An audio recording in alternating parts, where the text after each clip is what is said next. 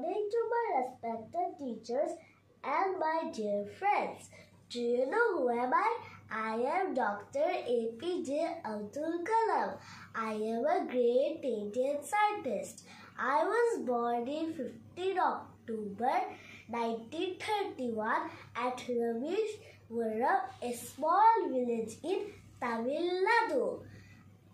I am a 11th President of India.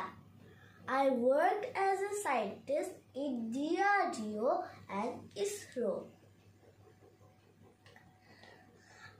I am popularly known as the Missile Man of India. I wrote the famous book of Wings of Fire.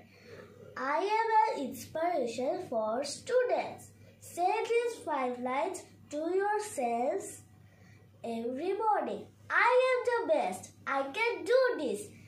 God is always with me. I am the winner. Today is my day. Jai Hind. Thank you.